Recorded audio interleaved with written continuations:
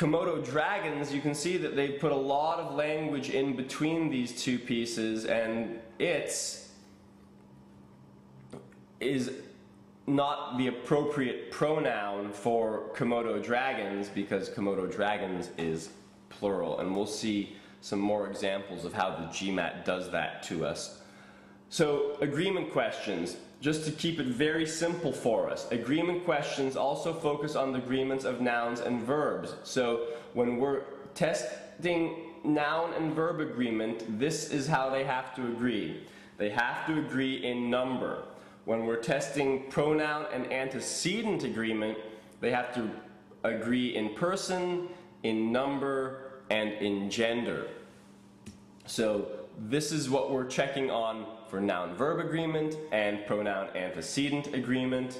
Let's not jump to homework quite yet. Let's jump in and look at a bunch of examples of agreement questions. So the first thing we said we're going to do is check our gut.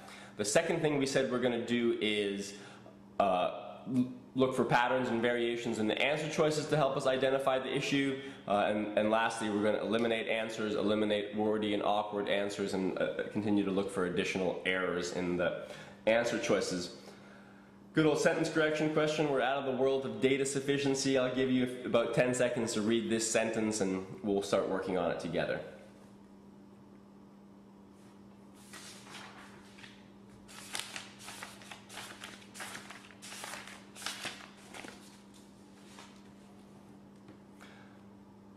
Great, so let's take a look. Outrage over the taxation of paper, the key raw material used by revolutionaries to disseminate propagandist documents, are spreading throughout the colonies, and officials fear violence will ensue.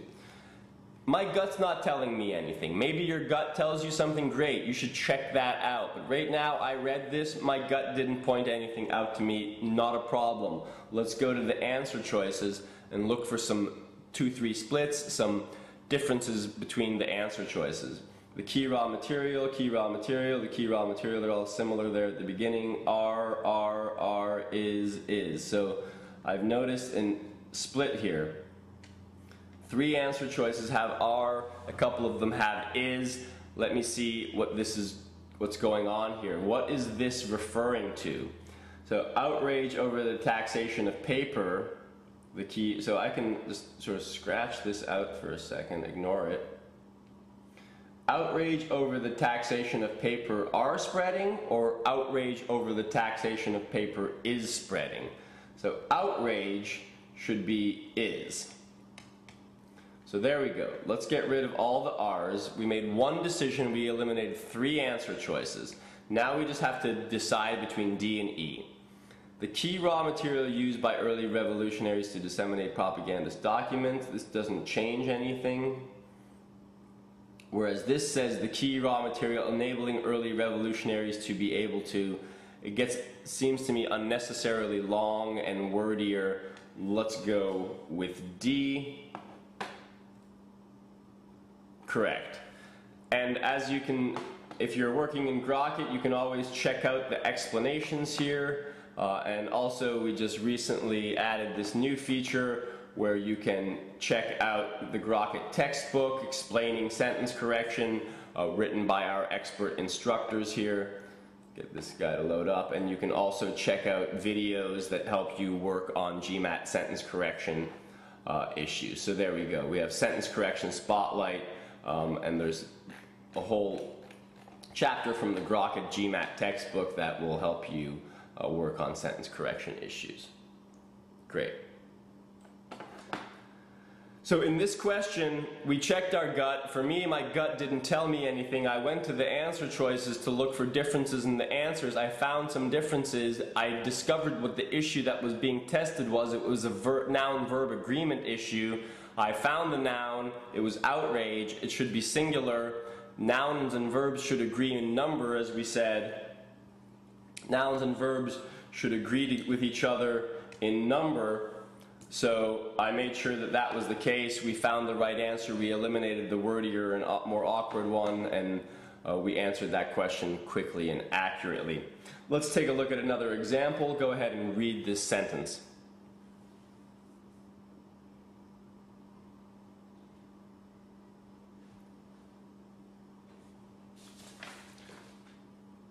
Great, so let's take a look here. We have August was the hottest month by far, but even though they. So I have a GMAT robot rule. When I see pronouns underlined, I check their antecedents. Might have been expected for them to rise. So I have two pronouns here. Let's take a look at what they should be referring to. That's one issue I think I've got to check. Let's take a look at these answer choices to find some differences. They might have been expected for them to rise. It, they, it. So I've got, what, 3 theys and a couple of its. I got to make a decision there. Let's go ahead and make that decision first so we can start eliminating. August was the hottest month by far, but even though they might have been expected for them to rise, ice cream sales sharply declined. So the they is referring to the ice cream sales, which seems like an appropriate use of a pronoun. They're matching in person, gender, and number, so let's get rid of it. We got rid of two answer choices, great. So now we have they might have been expected for them to rise, they might have been expected to rise, they might have been expecting for it to rise. So expecting for it to rise seems wordy, and the GMAT often does not like words that have INGs, especially if it's being, unless it's an appropriately useful gerund, and I don't know why we have to change expected to expecting here. Now, this is a very sort of last second GMAT rule. I've got 10 seconds left or 5 seconds left on my GMAT, and this is my last question or something. I like to stick to the shorter, more concise answers, especially if there's nothing wrong with them. So August was the hottest month by far, but even though they might have been expected to rise, ice cream sales sharply declined. I don't need this them, just creates some confusion and wordiness and awkwardness there. So let's go ahead and pick C. It's simple, it uses they correctly, it gets rid of this them, keeps the meaning of the sentence, it's short and concise. We should be correct. Great. Very good, very good. So in this situation, first we saw a noun-verb agreement issue. This was a pronoun agreement issue. Let's take a look at another example. So go ahead and read this sentence to yourself real quickly.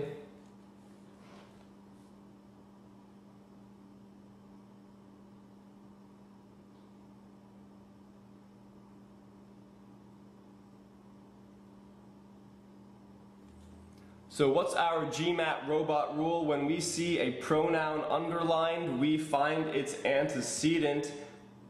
Let's look at these answer choices. I have a they, their, they, it. So it looks like that might be an issue actually. Let's find the antecedent. Although the United States Navy faced a terrible setback, having lost blah, blah, blah, blah, blah. They. The United States Navy, here's our antecedent. And they is the pronoun that's being used. I don't think that makes sense because Navy is singular. The Navy is one thing, it's singular, and we should be able to go with it. So that was quick and simple. We saw a pronoun underlined. As a GMAT robot, we found its antecedent. They did not correlate. They were not appropriate for each other. So we picked the only answer choice that has an appropriate pronoun for that antecedent, and very good. So that was quick. If we stick to our GMAT robot rules, we can work through questions a lot more effectively. We don't have to reinvent ourselves on every question that we see. Let's take a look at another example. Go ahead and read this sentence to yourself.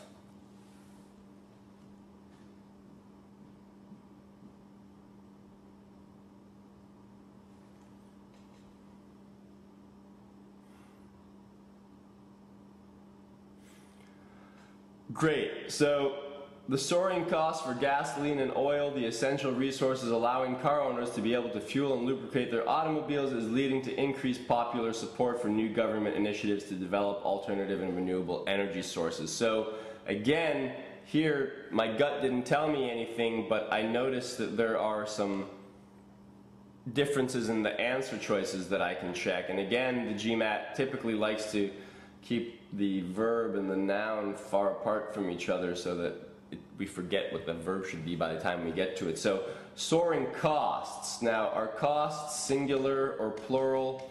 They're plural. So, costs are, we can get rid of all of the is answers. Great. So, now we have two answer choices left.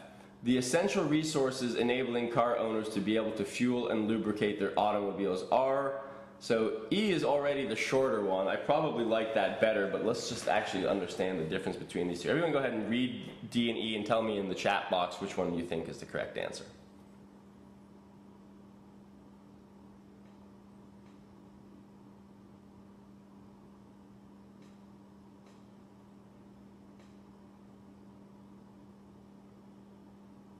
So E seems short and concise and gets the point across. Enabling, I'm not a big fan of. Car owners to be able to, it seems unnecessarily awkward and wordy. I'm going to pick E. Let's see what happens. Great. So another situation where we found some differences in the answer choice. We checked to see if that was an issue. It was an issue. We eliminated, and then when we got a couple left, we figured out the difference between the two, and we answered those. That is the process over and over again on sentence correction questions.